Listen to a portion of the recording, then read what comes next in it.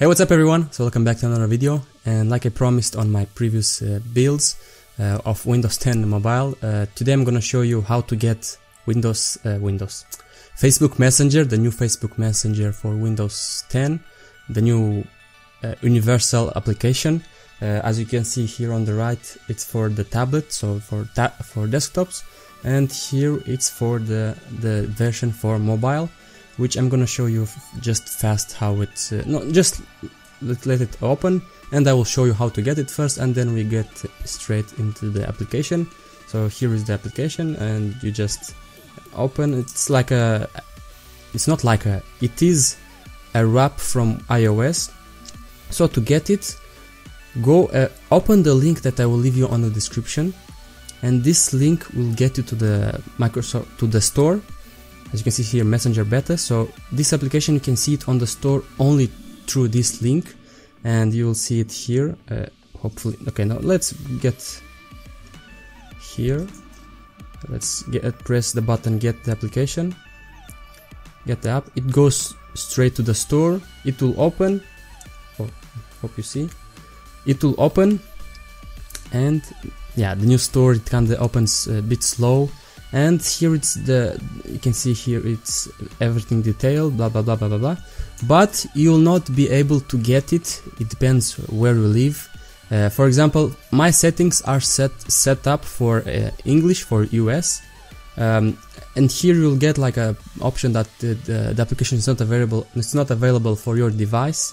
And to fix that, go in your settings, then go in time and language, and then region, and here you see here country region. My set to United States. Go here and change to I choose, when I installed, I choose where is it? I choose Germany, and then I restarted my phone, and then it works nice. But you can choose also you can choose French. You can choose French, it also works, or Italy. You can choose Italy, French, or Germany, and it works. I tested with Germany and it worked, no problem. And then after you set your language to Germany or French or whatever, restart your phone. You must restart your phone, and then press again on the link, and it will come here. You see here, this product is already installed, so I can launch, but for you it will be like install the application. Let's launch it, and it opens, and this is the new application.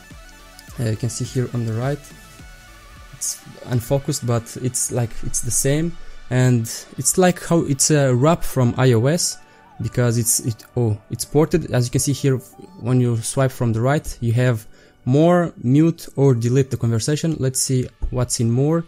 So in more we have block, mark as spam, archive, mark as unread, or cancel. Let's cancel. Then on this tab here, I thought you can scroll like this, but on the people, you have all the people on your Facebook. Here is the recent, and then on the last tab it's the settings. As you can see, it's very similar to iOS, and of course it will be similar to iOS, because how I said, it's a ported messenger from iOS. Then here you can edit notifications, how you want to see the notifications. Do not disturb, show previews. Yeah, I want to show previews. Okay, so you need to slide that. Notifications and messages, sound, vibrate. Then you have photo, media, report a problem. And then when you go in the conversation, you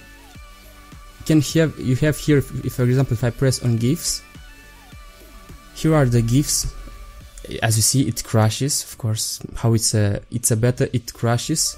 But it might be also my version of the phone, because when I installed this Redstone build, I didn't do a hard reset, so it might be also that problem. But yeah, it crashes. And also install the application on your internal memory of the device, not on SD card, because on SD card I saw that it crashes more times and it loads a little slower. Let's go again. If you go on GIFs, now you can't type. You can't type now. For typing, you press again on this AA, and it brings up the typing. And hello my friend. I'm pretty sure he will answer, my friend. And to send it, you need to press on the send button. If you press on this one, it will not send. You need to press on the send button. Then you can take here a picture, let's open. Yeah, you can take a picture. As you can see, it's like it's the same as on iOS. You hold for video, tap for photo. When you hold for video, it will crash. That's still a bug. It doesn't work properly. Then here you can send the picture that you want. Then here you have all the emojis. And there on this version, it doesn't have the call button and the voice call and the video call. It has only record, so you can send a voice message, but you can't call that person. Which on iOS there is such option, but here it's not. Still not that option, but hopefully it will be in the next versions. I don't know. And hello my friend, let's send. It sended very easily, and here also check mark that it sended. Let's bring, oh mouse, get out of here. Let's bring this, hopefully it's focused, and as you can see it's almost the same. If I press, it's synchronized. It's okay, install. It's synchronized pretty easily. As you can see, it crashes on the phone. On the desktop, you already can download it officially because it's available officially. But on the phone, how it's still a beta, it crashes, as you can see.